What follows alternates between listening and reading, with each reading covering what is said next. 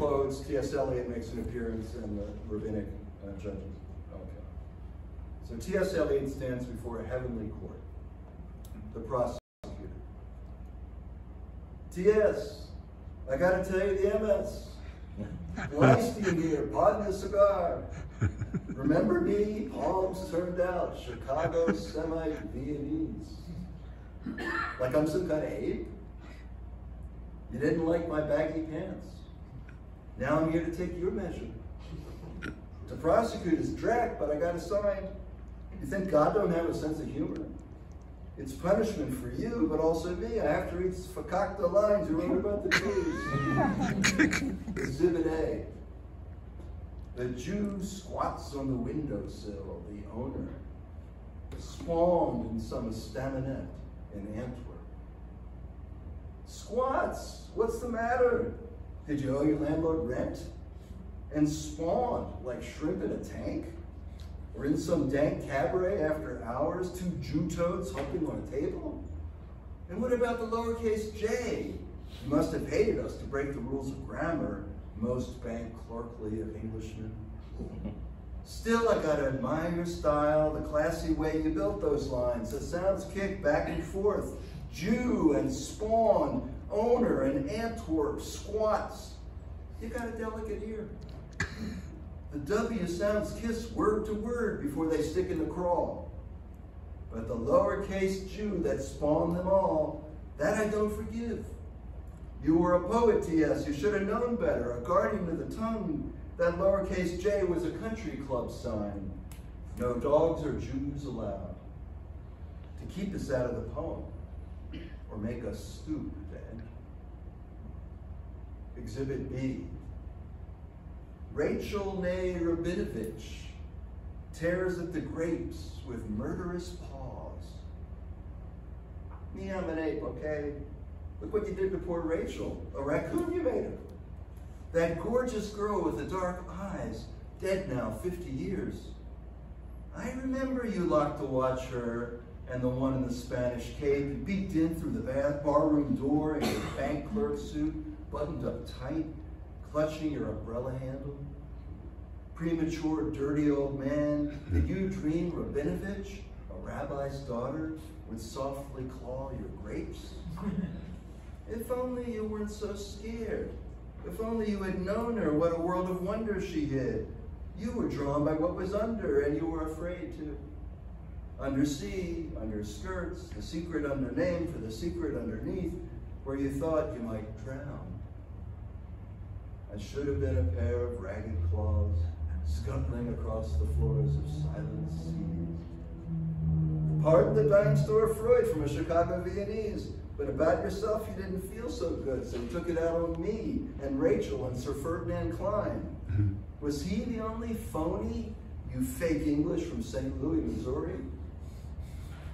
Were you ashamed that you like to sniff around dirty bars, back alleys, looking for rolled up condoms on the ground? Testimony of summer nights. Hey, everybody's got a hobby. Sweet and dirty, high and low, Shakespeare and Dante in your ear, slime in your eye, a stink in your nose. You like to mix it up. London and Jerusalem, you called them unreal cities. Maybe what made those cities unreal was you never saw the people in them. Just toads, raccoons, apes, and rats. A rat crept softly through the vegetation, dragging its slimy belly on the bank. Rat's feet over broken glass. And here's Exhibit C. On the Rialto ones, the rats are underneath the piles. The Jew is underneath the lot. That time in Venice, a Jew got between you and a painting. What did you see when you looked in his face? A lusterless, protrusive eye stares from the protozoic slime at a perspective of Canaletto. Protrusive eye, protozoic slime, Canaletto. You should plant your head like a potato and grow your eyes underground. Instead of rats, you could have had Rachmanis, The love a mother feels in the belly. You could have felt for people like what you felt for rats. I rest my case. Defense. Sir Ferdinand Klein for the defense. What Bleistein's done is most unfair. Excerpts, scraps, bits and pieces, not the whole art, not the song. Let's admit there's much that's ugly in the fragments he's presented. The world is also quite imperfect. Do we then condemn creators? These are only words in a poem, and poetry makes nothing happen. A few bad moments for a Jew in English class. Black people and women have to take far worse. If we must comb the crumbs of hate from every line of verse, there would be little left to read. Without aversion, there is no passion. Without abomination, no law. Surely that's clear to a Jew. Judge, to Eliot. I wonder, do you think that's so? Does music have no power? When Hitler wrote crude poems on the walls of the heart, like you, he made a metaphor. Jews were pests, and Zyklon B a pesticide. To bad men, bad poetry gives marching orders. Eliot. But what, as Bleistin said, Christian mercy, he meant, surely you can't blame me for what the Nazis did. I wrote those lines before the war. It was a different time. My copyright expires soon. Punishment enough. I'll be in public domain. Judge, all the worse. You never once apologized, retracted, or removed those lines. You published them up to the end. Eliot, but I won a Nobel Prize. Surely, Judge, there are plenty of them in hell. Come, stand before the golden scale, holding your book, Gerontian, Sweeney among the nightingales, and Bleistin with cigar. Here in the light, one particle of hate weighs more than a lifetime of verse. Your defense is your indictment, your judgment, your readership.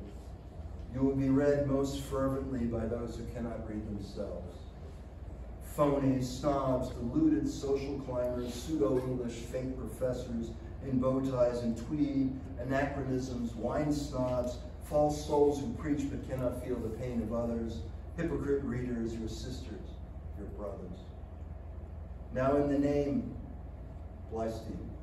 Excuse me, Your Honor, we Jews have a sign when we want to speak, we interrupt. What's your objection? Condemn to his readers? That's too soft by half. What punishment is that? They'll love him to death. They'll excuse him in public, and in private, they'll laugh. What more do you suggest? If it please the court, purgatory. That's fine, but it's Catholic for Catholics and Jewish for Jews. He's neither. Send it from here to Hyam Plutzik's grandson's bar mitzvah. For the Jews, it will seem an afternoon. For him, 100 years.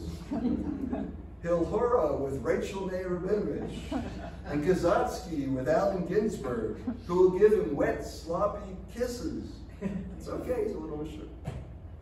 While his landlord from that Antwerp nightclub leads the klezmer orchestra. Put him at table 16 with Myron Cohen. They'll torture him with jokes. 1 million setups in English, 1 million punchlines in Yiddish.